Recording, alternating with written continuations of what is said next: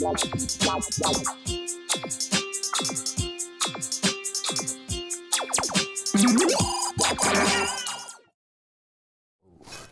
everyone, my name is Dmitry Noranovich and today I will be talking about Dropwizard. First of all, thank you everyone for coming, and I would like to briefly introduce myself. Previously I worked in Russia. I had a couple of jobs. I taught physics at a big university in South Russia, and also I worked as a remote Java developer. I used full profile application servers such as Glassfish or Apache Geronima to build enterprise application. I built both backend and front end using frameworks such as Prime Faces and Zcos. And the question to everyone: does anybody use Dropwizard in production? And anybody tried Dropwizard? Okay, and what versions you used? It was about a year ago, so... Oh, probably it was 0.8 or something like that. And now let's go to our presentation and talk about Dropwizard. And the Dropwizard site defines Dropwizard as a bunch of frameworks.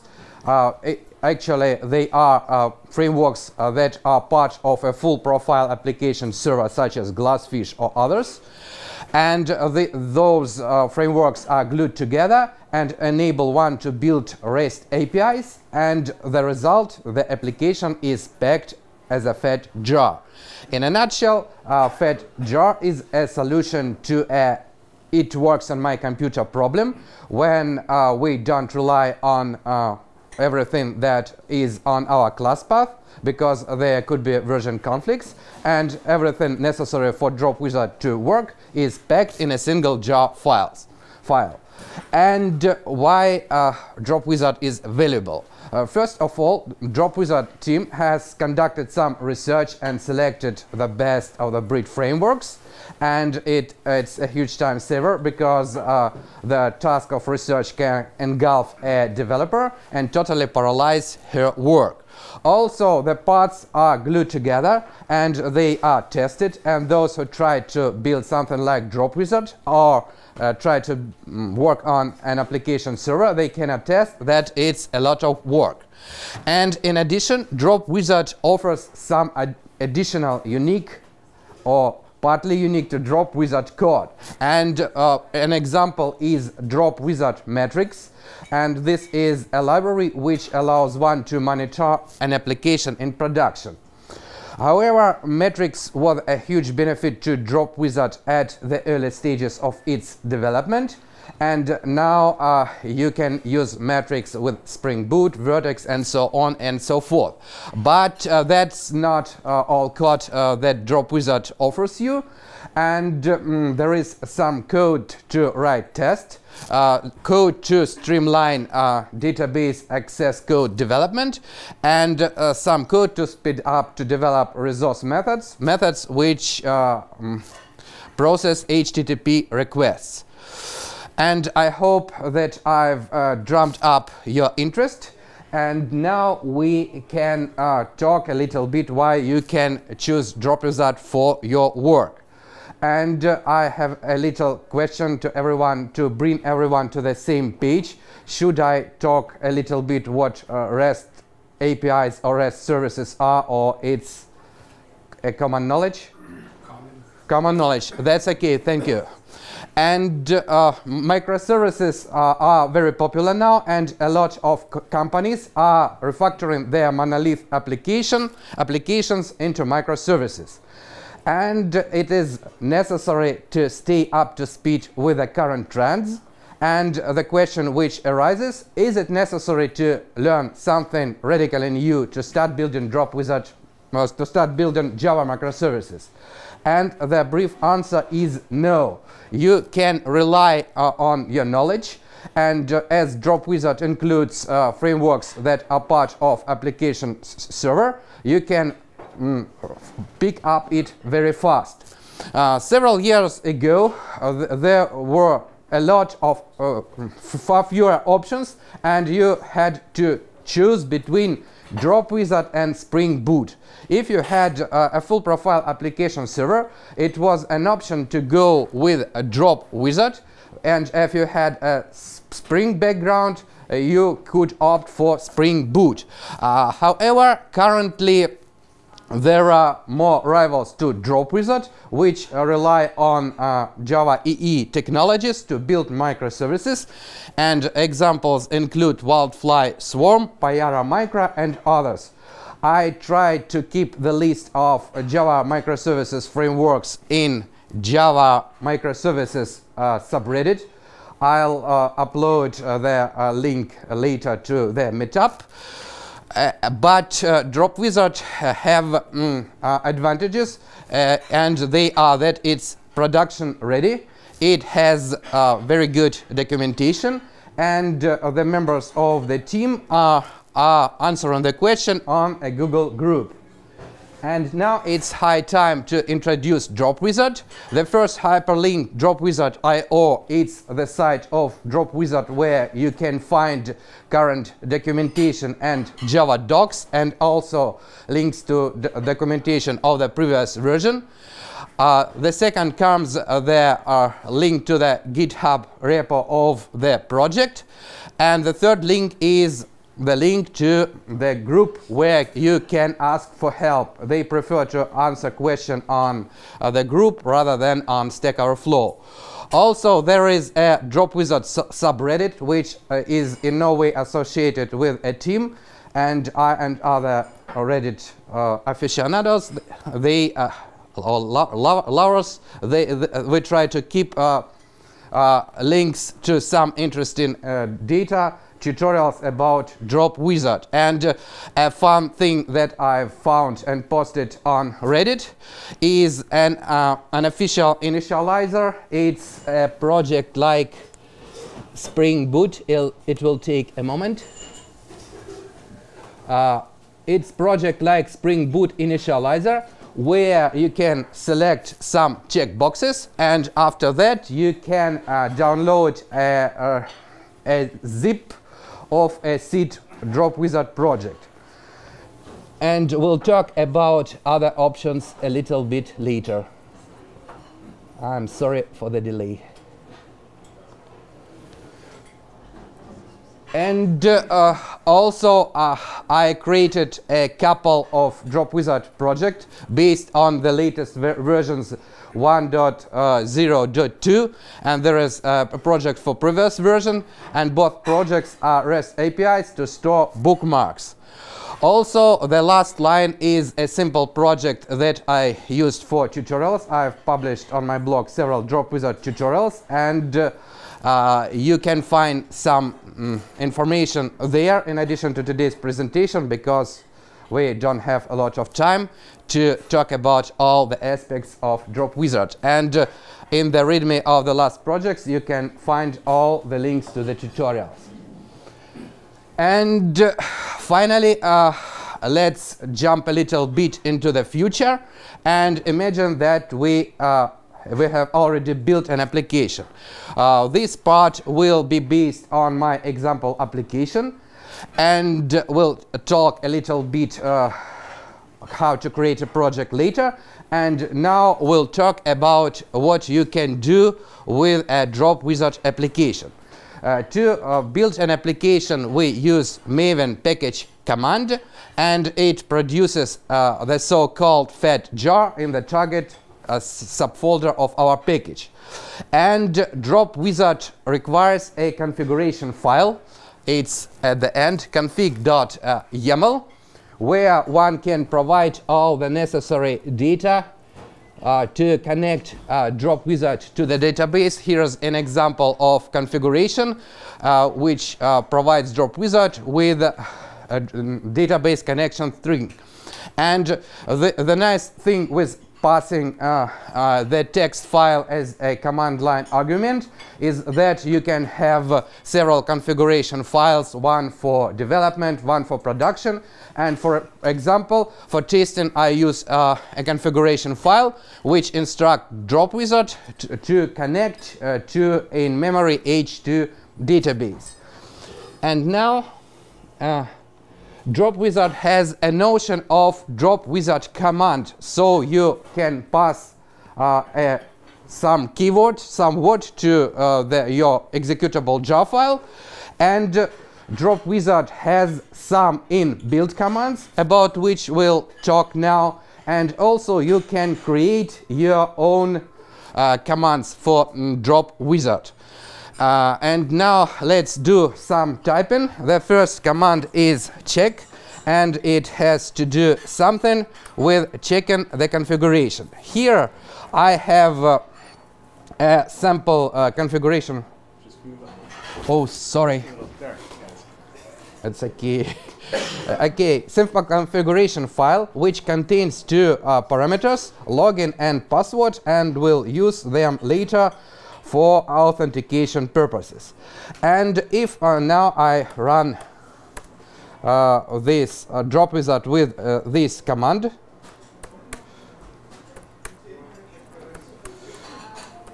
it will take a moment, check, and config.yaml, we see that it produces a key. And if, for example, I'll try to spoil something intentionally, and I comment out my login, and I try to retype my check command, and you'll see that it produces a message that you have to provide the login parameter in your configuration file. And after that, another branch of commands are connected with working with databases. And Dropwizard includes by default a Liquibase migrations framework. It's inbuilt, and in production you can use Dropwizard fetchjar to execute database migrations and other commands. And I'll switch to another window, and for example I'll try the status command.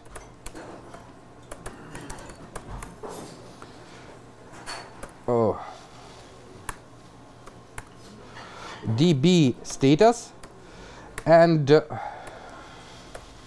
also I should provide the configuration file. And sorry, a typo. Status. Sorry, I'm bad at typing in front of people.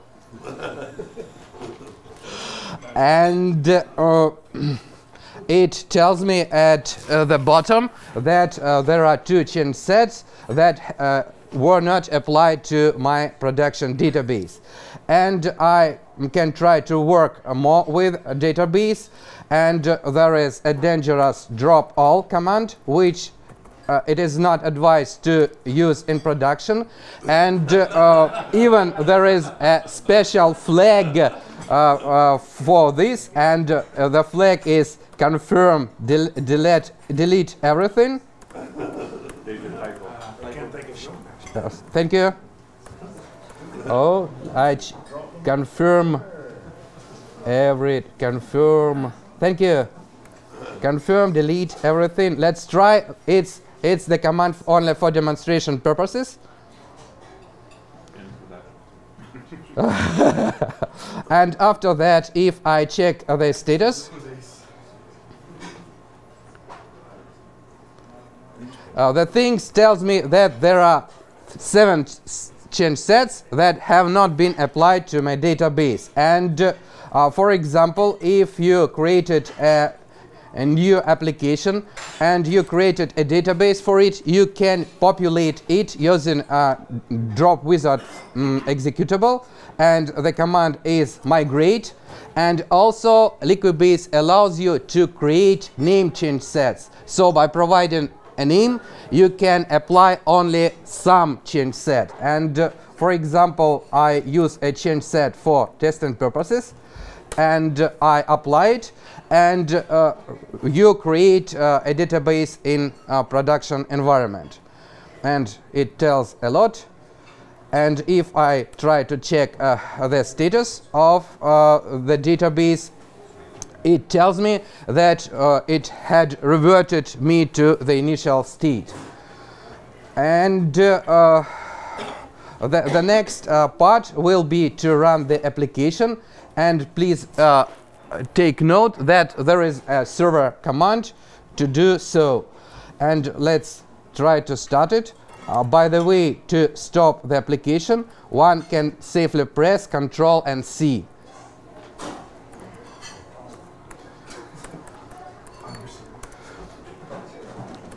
Don't forget configuration. And the application has started, and there are various ways in which you can check that it's up and running. And there is an administrative port using which you can connect to your application, and by default it is 8081. And for example, you would like to, you have a lot of services, and you should be able to check whether they are up and running, and you can access ping path, and if it returns pong to you, that means that it's up and running. But you know that it is up and running. It is not. It doesn't mean that it works. And as I've previously mentioned, Dropwizard includes a nice metrics library, and that library includes the so-called health checks. And the single default health check that Dropwizard provides you is deadlocks, and it relies on JVM to test whether you have deadlocks. But if you connect Hibernate, Dropwizard adds an additional health check which pings the database and watches that it's also up and running. And I would like to torture a little bit my application. Here I have a MySQL server service, and I'll try to stop the server. And after that, F5. And you see that it tells me that it's unable to connect to the database. And in fact, you can create your own health checks. For example, if your API connects to some other external service, you can periodically ping it using health checks. And I think I have to start the server, the database server, for demonstration purposes. And you can create those health checks on your own. And finally, here's a command which uses curl to access my application. And I promise you that if I execute it, it will return a JSON list of my bookmarks.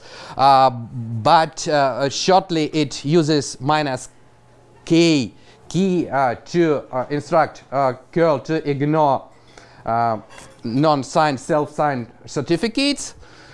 And it provides using -u key, username is and password, because the API is password protected, and HTTPS is switched on. And to tell you about what is possible with Dropwizard, I'll briefly describe what the project can do. We packaged the result as a fat jar. We can expose REST APIs, and the content type could be XML, text, JSON, and HTML. And you can use a MySQL or other relational database management system to back as the backend of your application. I used Hibernate to talk to database, but GDBI is more lightweight database access framework. It's also included into Dropwizard. And Dropwizard enforces wide usage of Hibernate validator, and also the application has a lot of tests, and we'll talk a little bit later about what Dropwizard offers in testing, and how to create a Dropwizard project.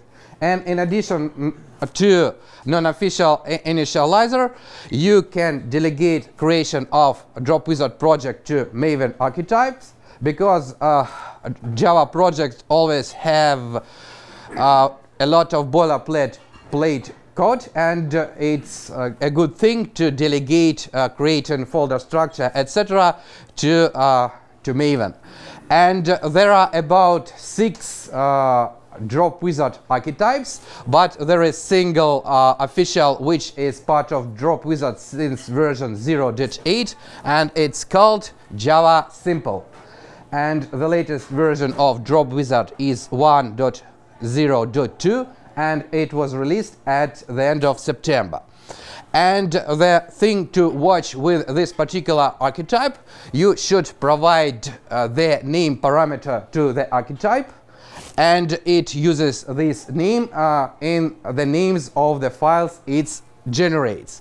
And I think that everyone has seen how archetypes work, and to save some time, here is what's produced. It created all the necessary folders and 2 files, application and configuration, the names of which contain the name parameter. And the application file, it actually contains the main method of our application, and the configuration file contains all the data that we provide in config.yaml file or other configuration file. And here's a recommended folder structure. For example, you place your domain entities in the core folder, the core to work with database in the B folder, and resource classes to resource folder. And let's go on. And as everybody knows what's a REST API, who actually works with a full profile application server? Some people. So those who work with a full profile application server will readily recognize the annotation and the annotations. And the first annotation path is used to instruct Dropwizard what path URL to serve with the methods of this class. For example, if we check the localhost.port/hello, we have access to all these methods, and the path annotation can be used on methods to add to annotation on the class. The get annotation tells Dropwizard that this method serves HTTP GET methods, and finally produces annotation. It says what content type to serve. You can have methods which serve different content type, for example JSON. So when you're trying to access your server, you should instruct it using header what content type to serve. And after that, we should go to the previously generated file which ends in application, and there is a special run method where we can register this resource. So we instruct Dropwizard to use this resource class, or otherwise it will know nothing about it. And the important thing to watch is that configuration is passed to the run methods, so we can have access to the configuration properties in our run method and to pass it to the classes that we register here. And we can build this application and start it, and after that it will serve us plain text. And also to connect to a Dropwizard application, one can use either browser or Postman or other REST client. And now we will go to testing, and this is a part where Dropwizard really shines. It offers a rule that you can also use the resource test rule with class rule annotation, and this spins up an in-memory jersey and allows one to test resources. And here we obtain the client from the rule, and then we can connect to it and check what's going on. And in a more elaborate scenario, your resource methods can contain a logic which connects to the database, And to test such situations, you can use Makita, which is part of Dropwizard testing package. And the nice thing is that when you add Dropwizard test package to the pom.xml file, you don't need to add explicit JUnit dependency. It already contains it. And if you would like to take a look how to test database-backed resources, you can open an example application, and there are several examples. And now let's talk about little bit about authentication. Dropwizard offers two authentication methods out of box. The first is basic authentication, where user has to provide her credentials, and the second one is OAuth 2. And we'll discuss how to use basic authentication for Dropwizard. And one can use a database to store credentials. Also, there is a third-party module which allows to do authentication using LDAP, but we'll have a simpler approach, and we'll store the user credentials in the configuration file. So the topic of the slide is configuration, and it's an excerpt from config.yaml file. We provide two fields, and we have a generated configuration class. And everything that we have in the configuration YAML file, we have to provide the same fields in our configuration file. And first of all, we use a not empty Hibernate validator annotation. So if there is no login in our configuration, our application won't start. And the second is a JSON annotation JSON property, which instructs JSON to read the data from the configuration file to this field. And finally, I marked in green one interface authenticator and a class basic credentials, which are provided by Dropwizard.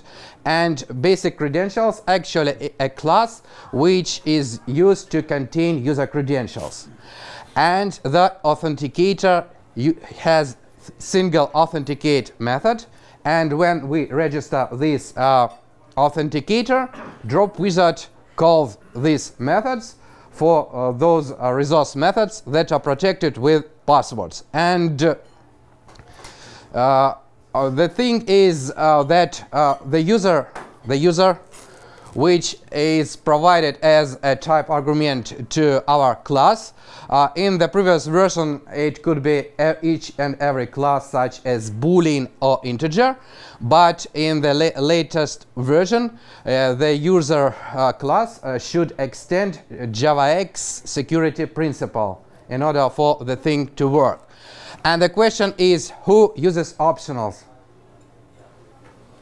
Okay, optional is actually a container that can either store a value or be empty. And it's the answer to the billion-dollar mistake called null. And for the first time, optional was introduced to Java world by Google Guava.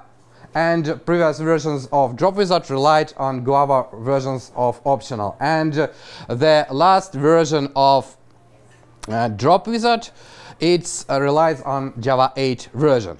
And the thing is that if our credentials, the credentials provided by the user are not the same that are stored in our configuration file, so we return empty optional. And Dropwizard provides the user with the message that credentials are required. And now it's the process of authenticator registration. It's a little bit convoluted, and you should rely on documentation to repeat the thing, the trick. But please take notice that configuration parameters login and password are passed to the authenticator in the run method. And the final shot is that to protect, to instruct Dropwizard to prompt user for credentials, we add a parameter to the resource method. We pass user and decorate it with auth annotation, which is a part of Dropwizard. And after that, if we try to access such method, it will require to enter credentials. And we've already used several subsystems, namely resources, configuration, and authentication. And we would like to test how those parts work together. And for this, Dropwizard has another rule, Dropwizard up rule. And in this case, this rule spins up the whole application. And the thing is that you can use either the same config file that you use in production, or you can alternatively have the special configuration file where you instruct Dropwizard to use in-memory database. And after that, you have to obtain client, and you can connect to your resources. And it's also possible to test password protected resources accessible via HTTPS, and the example of this on the GitHub repositories I provided previously. And there are two options to connect to database, namely Hibernate and GDBI. And as I had previous JPA experience, I went with Hibernate. And who worked with JPA or Hibernate?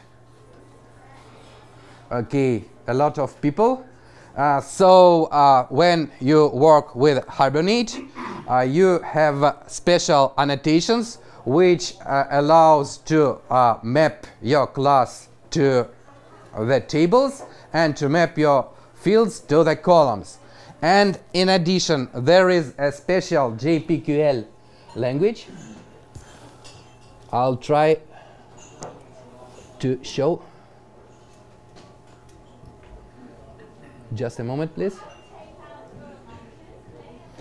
A special JPQL language which resembles SQL, and this language is used to extract entities, or otherwise you have data in database, but this helps you to obtain the objects populated with data with database. And it's one way to write queries. The queries are attached to the class are called name queries. And the other is the so-called criteria API, which is also can be used along with named queries to extract data from the database. But that's more from the realm of Hibernate, and I would like to explain what Dropwizard offers you when you try to connect to the database. And Hibernate, Dropwizard, sorry, offers you the abstract DAO class, and this class has several methods implemented. Namely, it has a method to obtain the instance of a query using the name of the query, and also a couple of methods to query multiple results or query single results. And in addition, it has persist method, and these methods can be used to create and to update instances in the database. And also for methods that have a query is as a parameter, there are overloaded versions that allow one to use criteria API. And so we have to extend abstract DAO class, and here is example of using abstract DAO class methods. We created query from its name and then used the list method from the parent class to extract the list of employees from the database.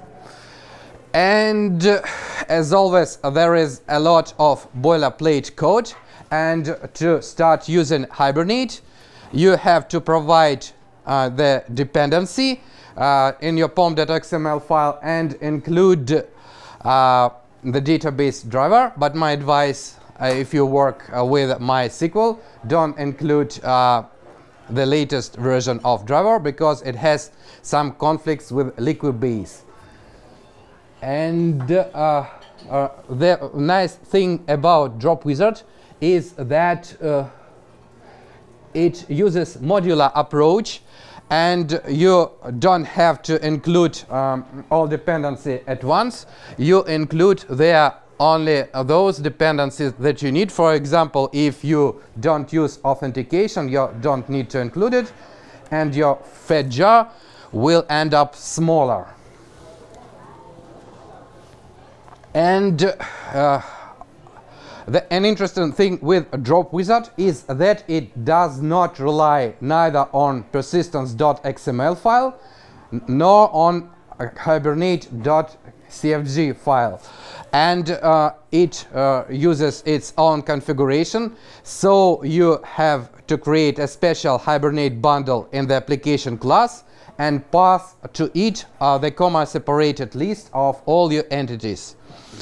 And after that, you create DEOs in the application class, pass them to the resources that which uses them, and I think you can look at examples that I provided. I tried to write a lot of code there.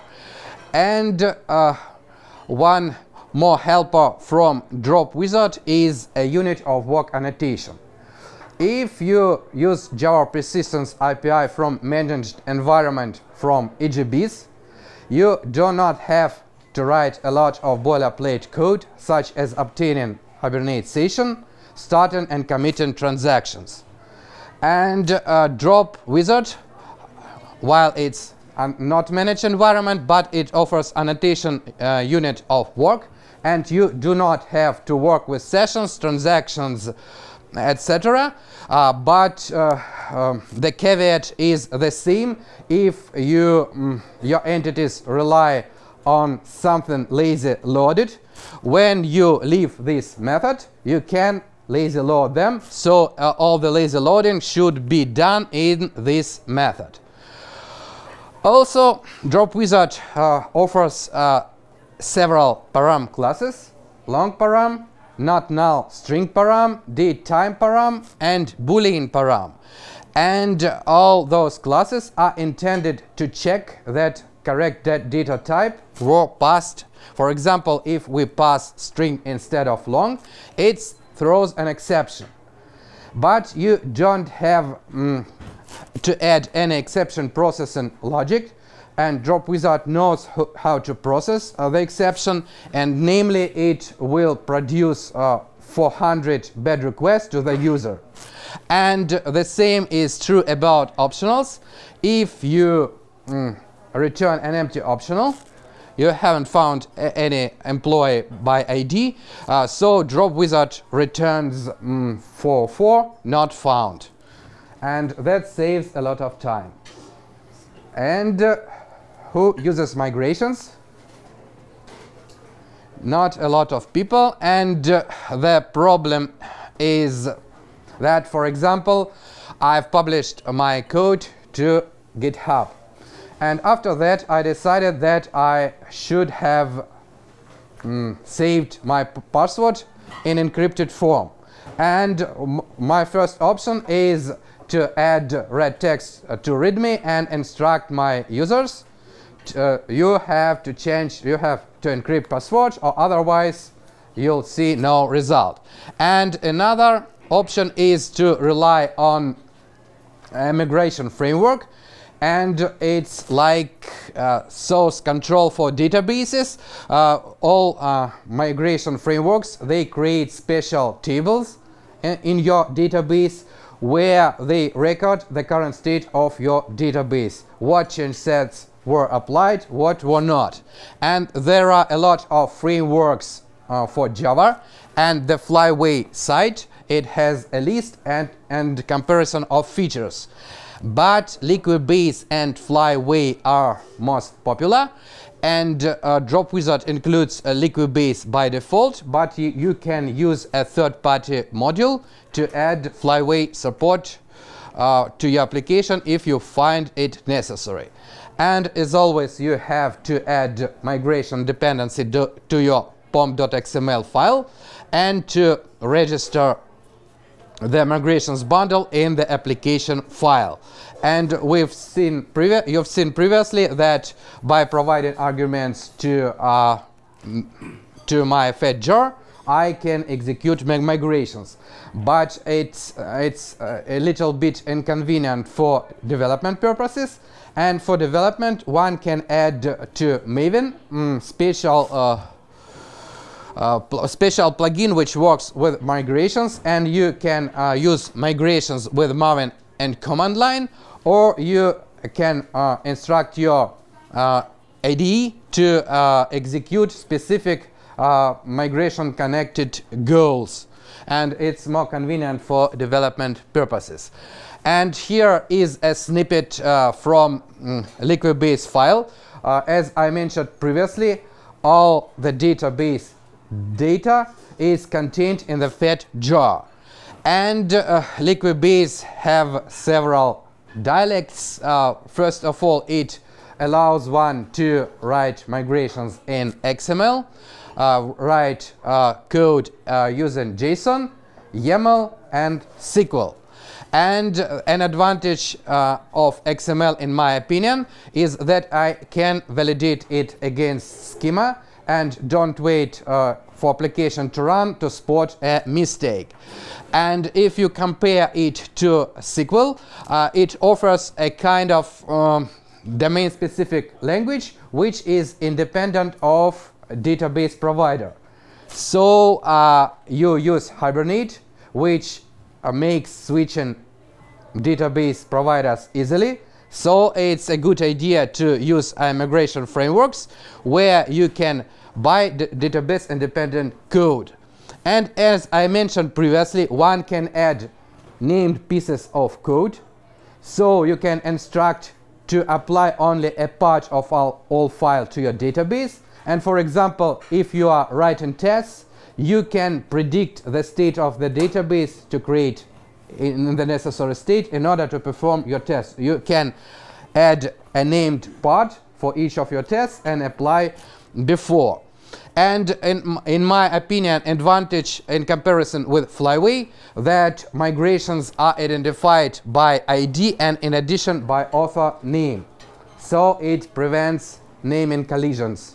Those who work with Flyway know that if several developers create migrations, they can name the file in the same way and then negotiate who's first to use the name.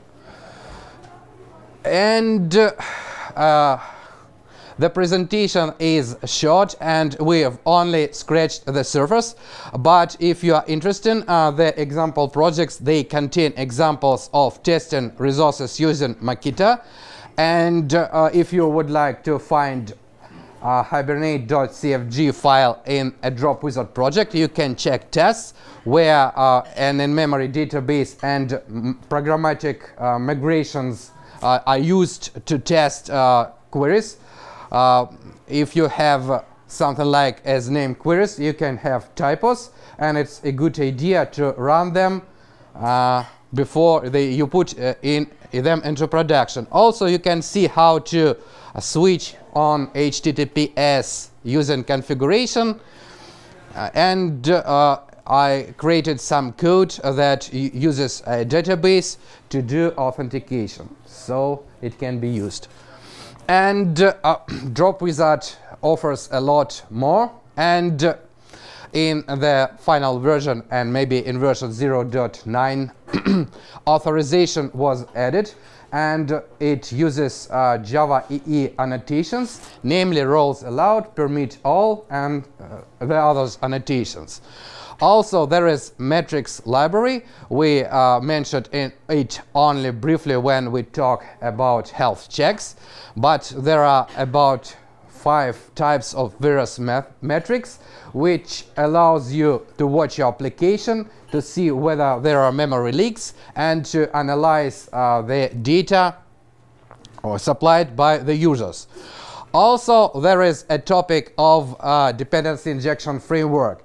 And if I show you my run method from the application class, which I often mention today, you'll see that a lot of mess is there, and maybe it's good idea to use dependency injection frameworks.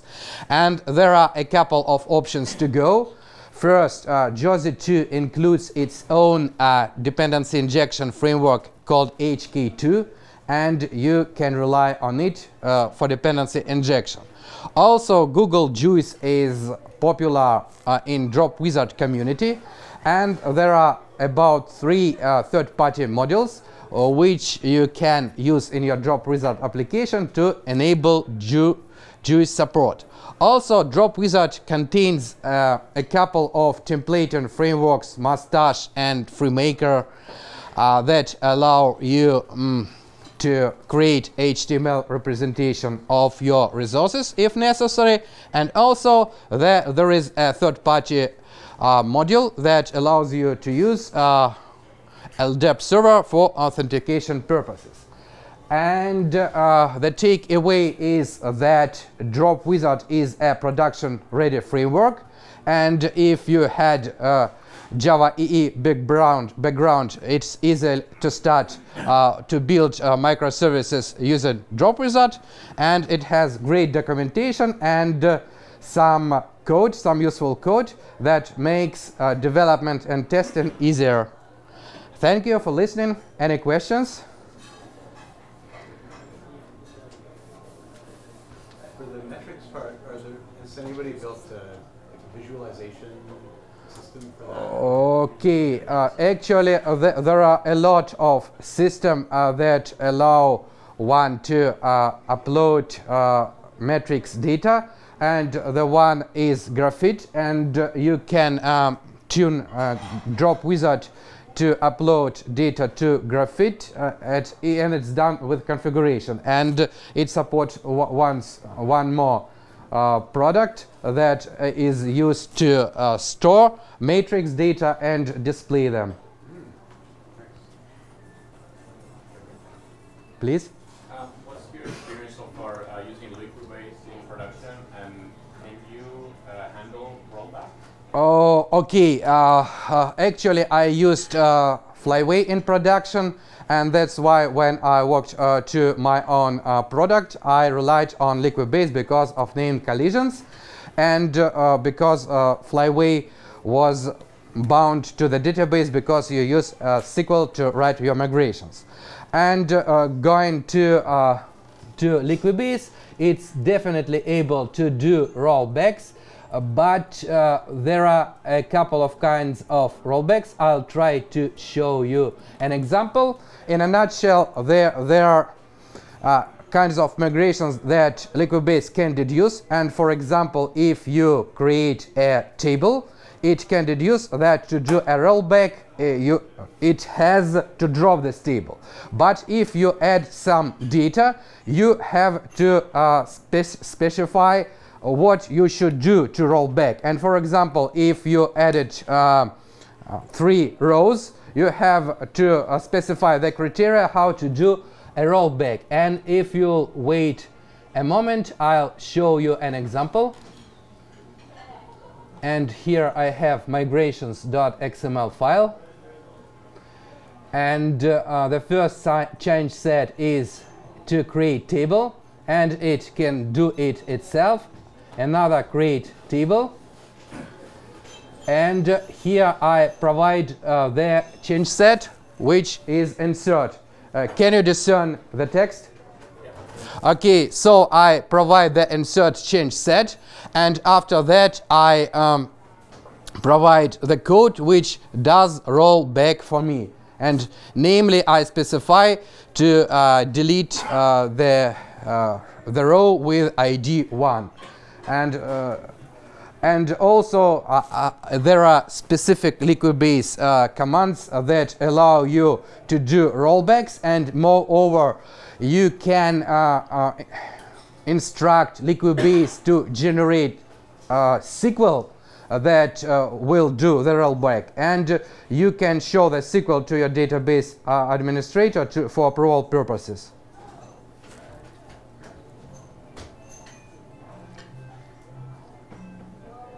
More questions, please?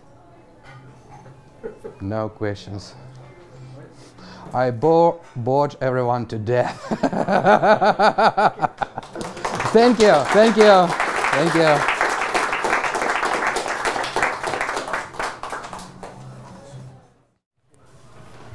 So we've got today's image is of a convenience store for system administrators who want to be someone else. And so just quickly, we've got a few things. We have a mailing list, a meetup, a Slack, a Google Plus group, which was very quiet for a long time, but Jeff just posted a bunch of interesting news to it in the last couple days, so still alive. We've got videos. We record most of our meetings. Yeah, we have a Slack. Who's Mike can get you on that Slack, or Angelo. Angelo. Or you. Or me. Or I could get you on that Slack. Cool. All right. So if anybody's interested in the TJUG Slack, just approach anybody. Just email the mailing list and one of us will see it. Cool. It's like IRC, but more profitable. All right. Yeah, it had 2 bursts of activity over the last month, or 3. Yeah. The last month. What a week averages, like a half-hour chat happens. Yeah. So, sometimes it's interesting. We've got job postings on the mailing list. As always, we heavily moderate that, so any kind of DBA role in Atlanta will not make the cut for a Java job in Toronto. So I don't know. I think there might have been one that made it through this month. Many that didn't, and you're welcome. So, and our meetup keeps growing, so you're probably all already signed up, but that's the best place to find meeting announcements. Pretty much the only place we do meeting announcements anymore. You're going to need a bigger venue with all those people. Yeah. I heard they're all coming next month. Yeah. Okay. So, yeah. So we've got some O'Reilly discounts. If you like ebooks or print books, just use that code and pay less when you order from O'Reilly. You're always here early, Tom. There's no problem. It doesn't matter how many thousand people are coming. You guys work for a living. All right, so in the What's New in Java 9 heading, there's a series of articles on Vox.com that are really well written, quick to read with lots of links to more in-depth information, and some nice pictures too. That's the picture of the new Reactive Streams API that will be available in Java 9. It's really just a common interface, I think, to allow other frameworks to agree on a type. But it's cool that they let it in without giving it the Brian Getz 5-year treatment. So we'll see.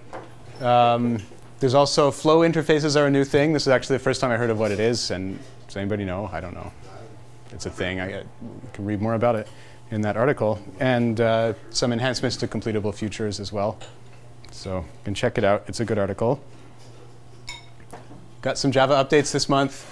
The CPU, which does not stand for Central Processing Unit, it's the critical patch update at Java 8, update 111. Basic auth for HTTPS tunneling is going away. I didn't even know that was a thing that the JRE supported natively, but if you want to do HTTPS tunneling with basic auth, you now have to provide a system property to re-enable it. There's a new code signing root certificate, which may affect you if you're signing jars. And they're shutting down a bunch of old weak algorithms. So signed jars that are signed with dumb things are no longer treated as signed. These are going to be. Which ones? The yeah, those were deprecated probably 10 years ago or so. So now you can't. My grandmother could hack out the And of course, the time zone database is always updated. That's the highlight of every release. Yep. So also, as Java releases go, you get 2 at a time. They're called CPUs and PSUs, and they have nothing to do with components you put into computers that you're building yourself.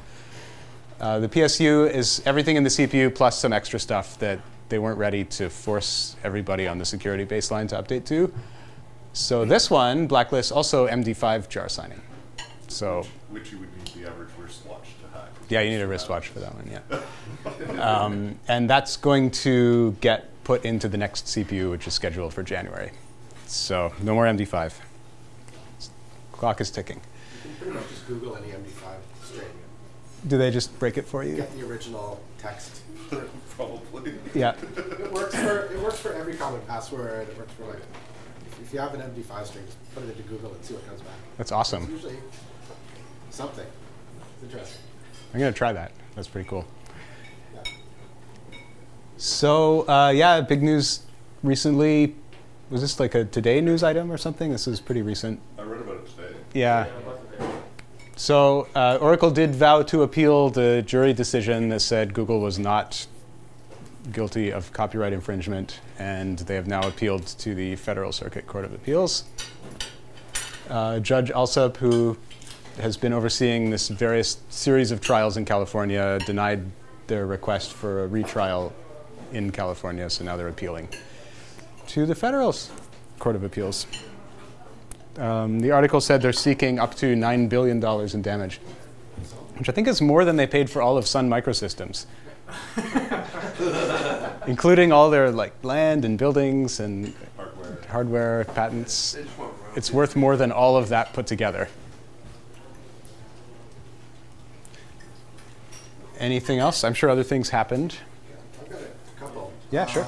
Not really Java, but Twitter is shutting off Vine. So if you're a heavy Vine user, no more. I think as of 2 months or something like that, they're killing it. And Qualcomm is buying NXP. So the whole chip market just got a little bit smaller. Oh, interesting. You've all probably got an NXP chip in your pocket right now. So it's going to be a Qualcomm chip soon. Wow. All the NFC stuff is buying. It's like more consolidation. Was that one that I posted about the JDK9 release date being pushed back? Oh yeah, we covered that last month. Oh, okay. Yeah. Yeah. JDK9 release date has remained July 17th or something. 27th. Ahead of time. No. This month. What's that? I just saw a Hacker News article about it. They're having limited support for ahead of time compiling of Java modules, but right now it's only the Java base module that you can compile. But it basically compiles it and does all the optimizations that the Java compiler would do at runtime. Interesting. Yeah. How does it know? Yeah, how does it know? That's my question. I just read these things. Very interesting. But the big selling point of the JIT was that it would profile the code while running it before making compilation decisions. Very interesting. Maybe it just starts out a baseline and then improves it. That could be, yeah, if it could still elect to recompile the ahead of time code. Nice. Any other newses? Oh, I had one that I forgot to put in.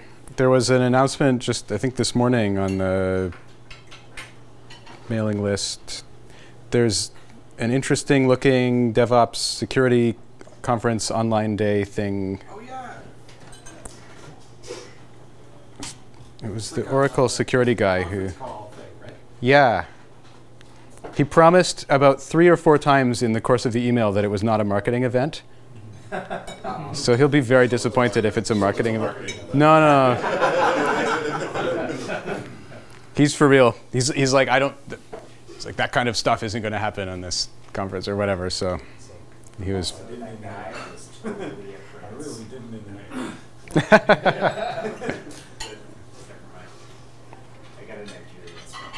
There it is. What did he say? A free non-marketing DevOps worldwide virtual conference that includes a security track I'm leading November 15th. It's called All Day DevOps. So you go to www.alldaydevops.com. Watch and listen in the comfort of your bunny slippers at home. So. Next week, Android TO is happening. It's oh, wow. Of Google's November DevFest. Excellent. What's the venue for that? Mars. Mars, nice. Cool. That'll be a good one. Okay, so time to hand it over to Dmitry.